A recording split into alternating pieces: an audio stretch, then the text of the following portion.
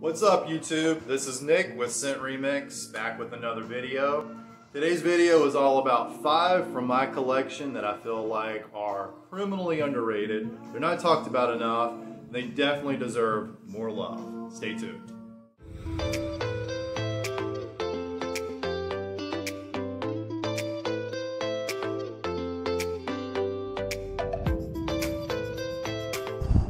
So I guess you could say this video today was inspired by my last video, 7 Cheapies for Life, because 2 of those actually found themselves on this list. I guess I just got to thinking about the fact that they're just really not talked about a whole lot in the fragrance community, and they really deserve to be. So let's get started with the list.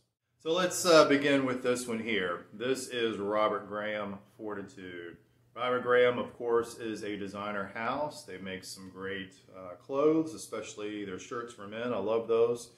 As far as fragrances go, they just got the 3. They've got Fortitude, Courage, and Valor. Now, of those 3, I only have 2. I have this one and I have Valor, which I really feel like are the best of the 3, with this one being number 1. Presentation on this is just superb, especially the larger bottles. Now you'll see the top here has like the ram's head.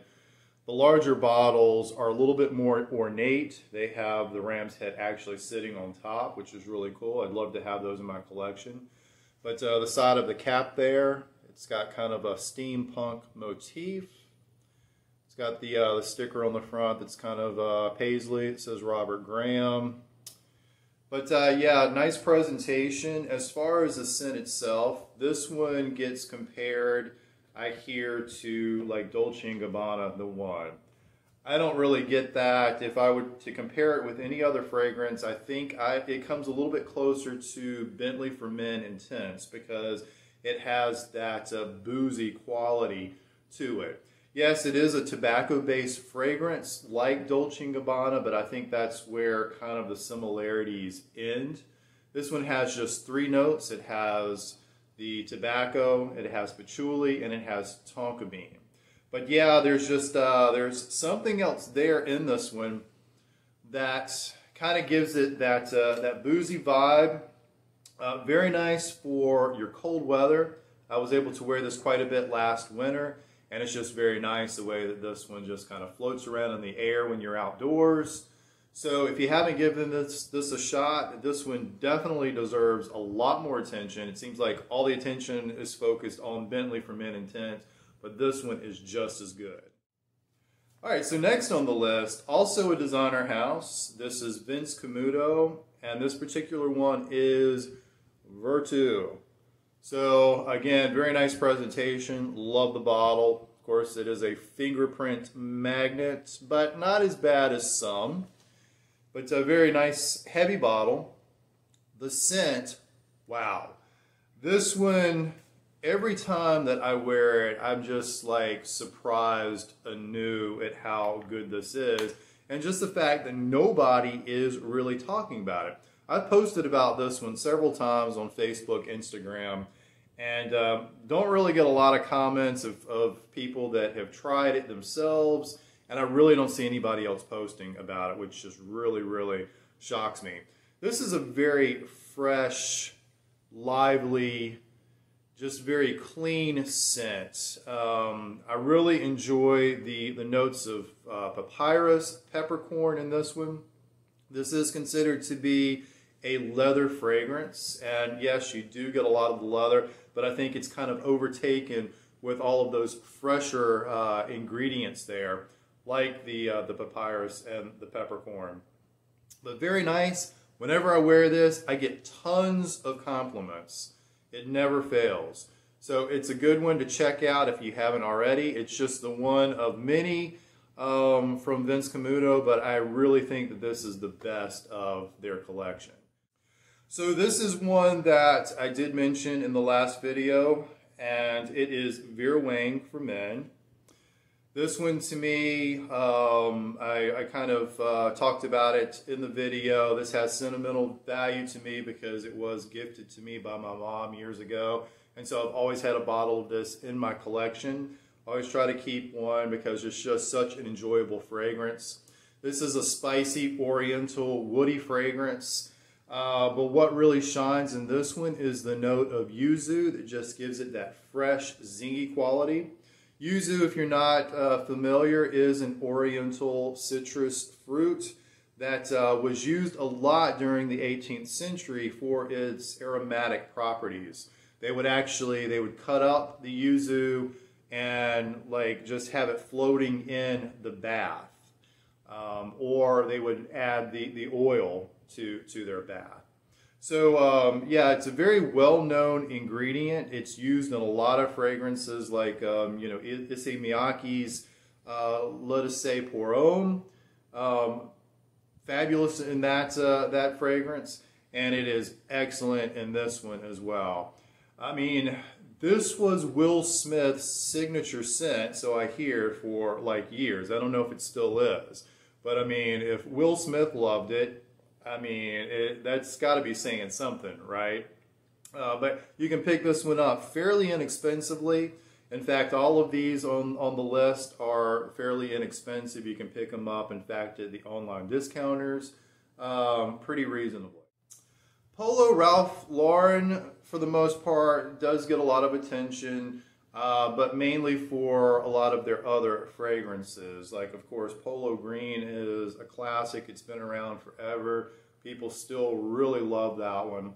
But very seldom do you hear the signature collection talked about. Now I'm talking about like this one here, signature leather. They have a signature cashmere and also a signature oud. I don't have the other two. I would love to have them in the collection, but I absolutely love this one. This is such a nice wearable leather. And I say wearable because a lot of people have problems with leather fragrances just because of the fact that, you know, some are a little bit rougher to wear than others. Like your Tom Ford Tuscan leather. I've got another in my collection, Molten Brown Russian leather. So they're your more rougher leathers, and they're not going to be appreciated by everyone. So you have to be really careful of who you wear those around. Not this one. This is just such a smooth, creamy leather. It's the leather is really aided by the honey, by the saffron. So it just gives it this very sweet, very creamy quality, and it's just so easy to wear, so versatile. So it's great for just about any occasion. You can wear this to the office and be just fine with it. You know, in fact, I really feel like this is one that could get you some compliments instead of complaints. But it's also, it could be a date night fragrance as well. I just think this is very nicely done, and it definitely deserves more attention. All right, so last but certainly not least, we come to this one. This too was featured in my last video, 7 Cheapies for Life. And it was from a house that I am really unfamiliar with. But in coming across this one, I was just very attracted to the scent profile. Thought it would be one that I would enjoy. And the presentation also is very nice on this one. And this is Korloff No Ordinary Man. Again, kind of a fingerprint magnet, but a very nice bottle. I love the way that the side is done there. Very heavy. But the scent itself, I was really pleasantly surprised with this one, because even though it is a leather fragrance, which should come as no shock to you guys that have been watching my videos, to know that I am very attracted to leather fragrances. But even though that's the case, this one almost comes across like a blue fragrance, which again is shocking because it doesn't have any of the ingredients that a normal blue fragrance has, like your ambroxans, your ozonic notes, aldehydes, aquatic notes, anything like that. You compare it to like a Bleu de Chanel, really the only thing that this has in common note-wise with Bleu de Chanel is I think like the pink pepper and the patchouli. But yeah, I mean, if you picture in your mind a Bleu de Chanel, you're going down the Bleu de Chanel highway, but then you take an exit in a much lighter, more refreshing direction. That is what you get with this one. And I think the big difference with this one is the fact that, even though you do have that feel, you've got the added elements of like vetiver in this. You've got star anise. You've got some citruses, and you've also got some spicy elements there as well, and some hazelnut. So it's almost like you get the best of both worlds. You've got a lot of depth and substance to this one, but at the same time it maintains this light, airy quality.